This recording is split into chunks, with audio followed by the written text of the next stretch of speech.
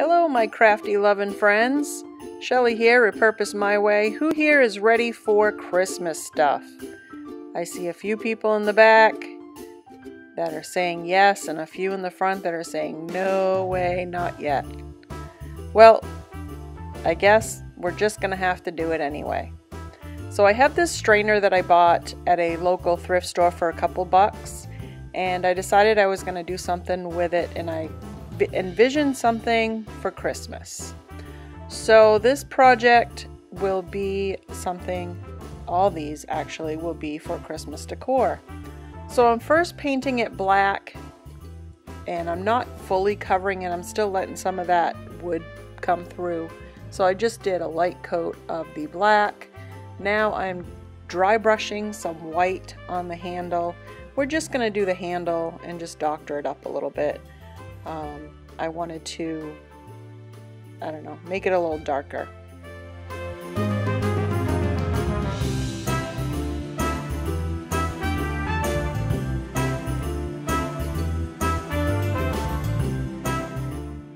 So here is some clear wax that I'm going to put over the handle to seal it and make it a little easier to clean and dust if you needed to.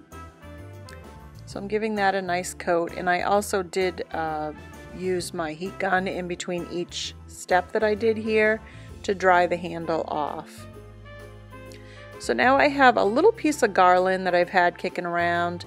A lot of this stuff is just stuff that I've had kind of in my stash, and I decided to dig around and find out what I had, and I have this garland. It's not very long, but it's enough to go around this piece a couple times.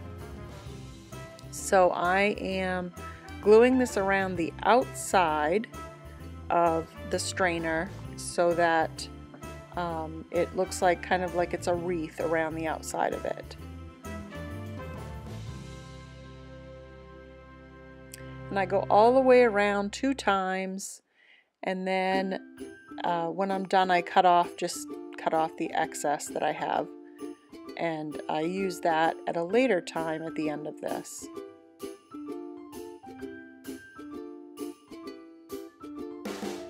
There we go, so that's where I cut it off. This is a plastic snowflake that I had, and it didn't have the hole in the middle. And I'm just showing you, I took my glue gun, and the heat from the glue gun melted that plastic enough so I could put a hole in it. There is a little bump on the end of this strainer that I wanted to have that snowflake go down over so that it would sit flat and sit nicely on it. So I just put that hole in it. This is some potpourri. It doesn't really have the smell anymore, but somebody gave it to me, and I said I love some of the pine cones that were in it, and some of the little red berries and stuff, and I knew I'd be able to do something with it this Christmas time. So I grabbed it up, and now I'm picking through it to see what I can find for some decor to put on the outside of this.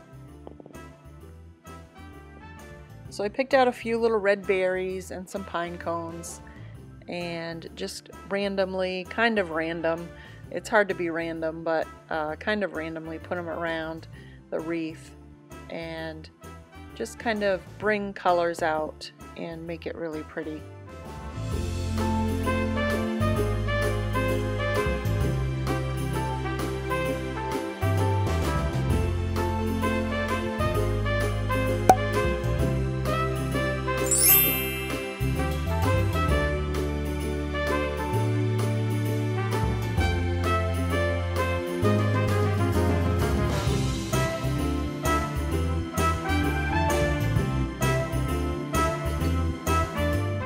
There we go. I think we're finished putting those on. Now I'm taking a little bit of greenery in the middle of my snowflake, and I have a smaller little snowflake about the size of a button, and I'm going to glue that on there, and I just wanted the separation, a little bit of greenery in between. And now I'm showing you I have the rice lights. These are timer rice lights with a little button batteries. I bought a bunch of these a while back, and I'm still using them up.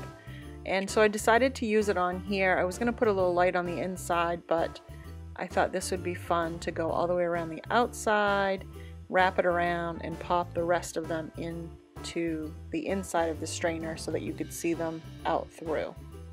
So there you go, you can kind of see what it would look like. Here I have some netting ribbon that I don't even know where I got it. Somebody gave it to me, I believe. And I decided to make a bow with that.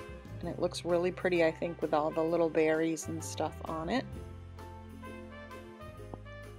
Then we're just going to put a pine cone in the middle of that.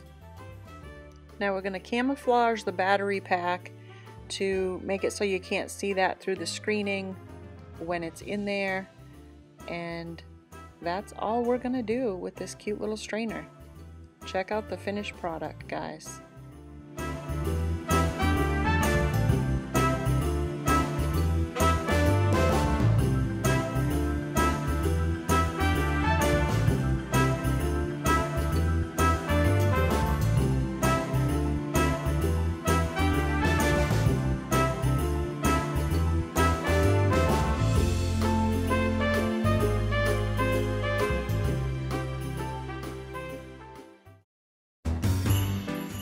Welcome to project number 2.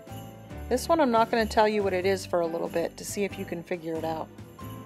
So I have a couple of recyclable cans here from vegetables and also a couple of non-breakable Christmas tree ornaments, the little balls, and they're glittery, but it's not gonna matter in this project.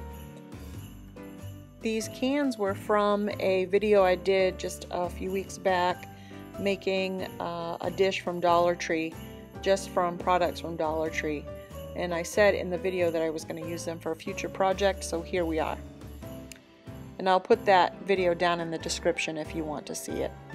So what I'm doing is heavily gluing the tops of these balls onto the bottoms of these the bottom sides of these cans. I pop the ends off them and gluing them really well on there. Now I have some burlap that's all stained. I used it underneath projects and I don't care. This is supposed to be a rustic decor, so I'm not really worried about all these stains that are on it. So I am gluing this to the can, and I'm wondering if you guys have figured out what this is yet. Maybe you have, maybe you haven't, but I'll tell you. We're gonna make some winter boots, and once this is covered, they're gonna look like a pair of boots. So there you go, surprise.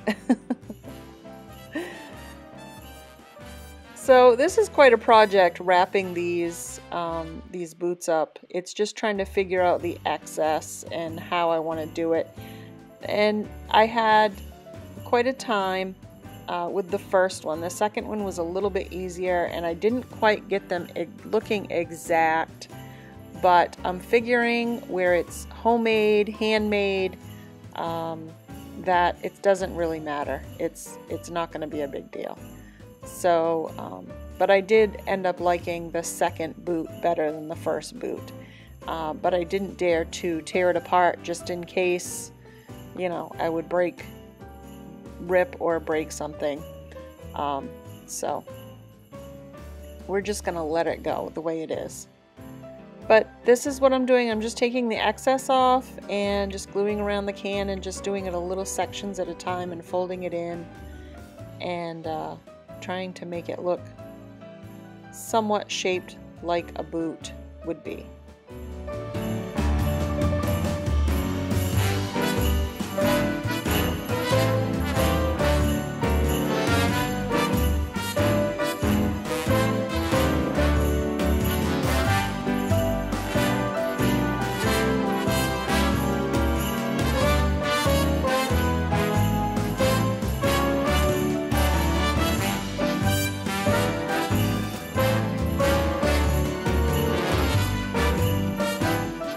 There, now that I finally got that all wrapped up and all the extra pieces cut off, we're going to take this little bit of felt material, and it's all just a bunch of pieces that somebody gave me, and I said I'll definitely use it for something, and here we are.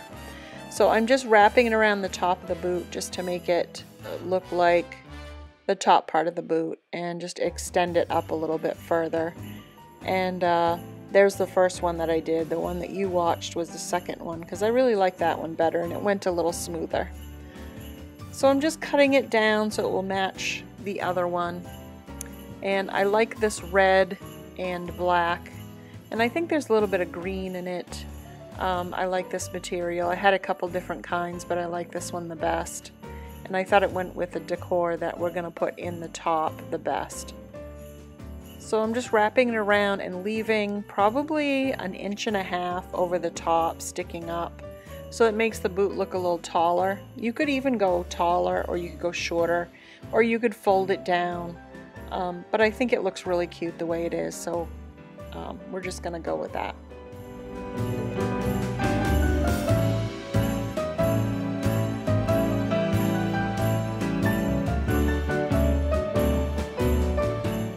Alright, so now I'm taking some jute twine and I'm gluing it to the back, and I'm going to wrap in a crisscross motion, kind of like little shoelaces going around the boot, so they crisscross right in the front just like that. And I did that to the first one as well, and then gluing it on. And here you can see the two of them together. I think they're so cute. So I'm just gluing them together so that they will stay. And then here I am taking some foam and cutting it down so I could fit it down inside of the boot, because I'm going to be putting some greenery in there that I have. And again, this greenery I just had in my stash, came out of something else that I didn't want or I used already, and I just kept the greenery because I thought it was pretty. Now I can't take credit for coming up with this idea. I saw this somewhere, and I don't know if it was Pinterest or Facebook or where I saw it. Don't believe it was on YouTube that I saw it, but somebody had done it with some foam balls as the little foot tips, and I didn't have any of those, and I wanted to make this my own anyway. And so theirs was definitely a little different, and I believe they used Dollar Tree trees to go in the top and things. So mine is definitely a lot different than what they came up with, but I really like the idea of it, so I wanted to show you guys my version. There's a couple little red buttons to go on the side to make it look a little more, I don't know, authentic, I guess, looking more like a boot. And here's the finished product.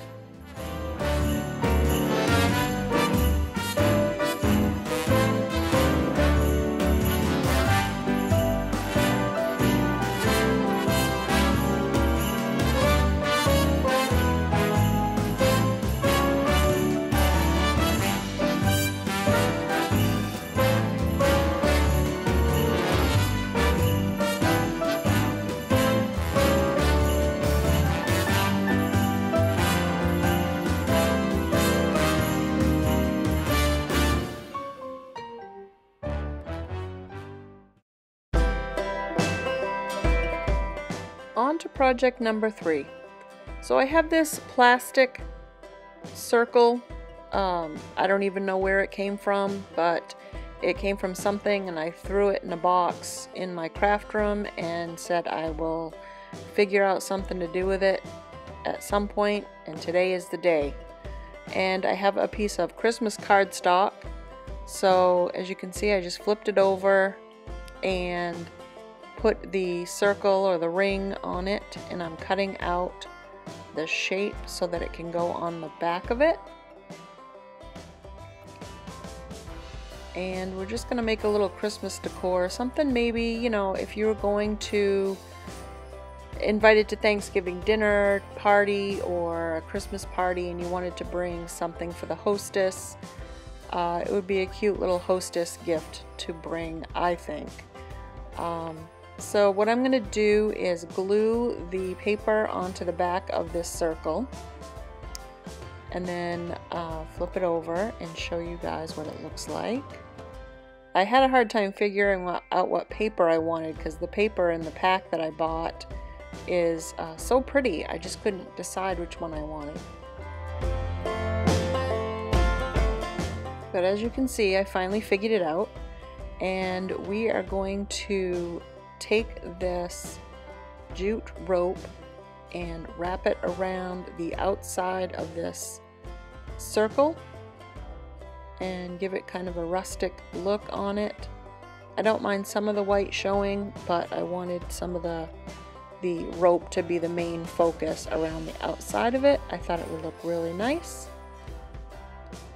So just going around the whole front, and then once I cut that off, I'm going to start again around the outside and just keep going around and around and around and until that's all covered. When I get to the back, I'm going to make a loop for it to either hang or just to make it look like it could hang if you wanted to. So I'm going to take a second here and just let you guys know that I have opened up an Etsy shop, and as I make my projects, I'm going to try my hardest to get these on there before the videos come out. So if you're interested in any of these projects that I've put out, you can go there, and if they're available, you can purchase them on my Etsy shop. That's down in the description is the link to that.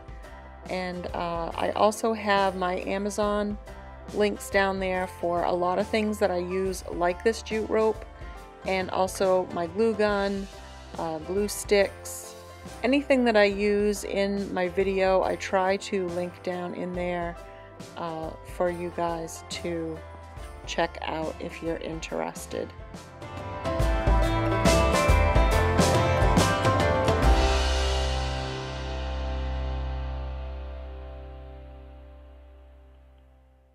So I have this Merry Christmas tag. It's a wreath with Merry Christmas in the middle of it, and this metal black chicken that I picked up. I'm gonna see if I can find it on Amazon. I will link it there. That might be where I got it. I've had it for a while, so I can't remember quite where I got it, but I'm gonna check on Amazon. If it's there, I'll put it down in the link down in the description. But I wanted to do something with a chicken on this circle, and I decided to glue it down on the paper inside and put the wreath that says Merry Christmas on the front of that. Then I have some greenery that I'm going to glue onto the front, and one of the cute little net ribbon bows. I just made a little, I cut a piece off and just squeezed it down in the middle and made a cute little, kind of like a bow tie. And then now I'm putting in the teeny tiniest little pine cones that I could find in the very middle, just to make it pop a little bit.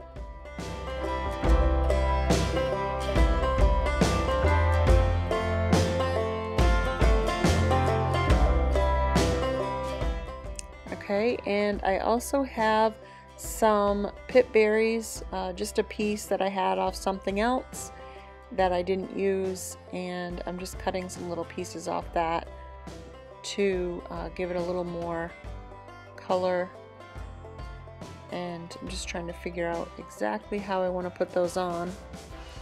And as I'm putting them on, I can see the inside paper. I'm not really happy with how I cut it, and it looks like I can see down, you know, right through it. So I decided to take those out, and I'm going to take some more of my jute rope and put it on the inside edge and make it look a little more finished.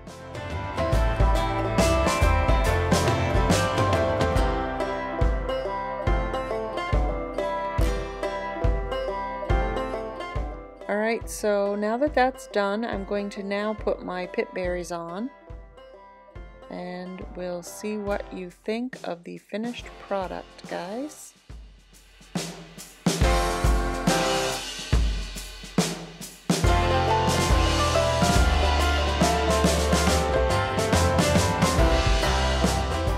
Hope you enjoyed the video. Let me know down in the comments which one was your favorite.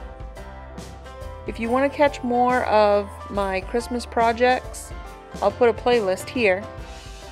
Thanks for watching and have a great day.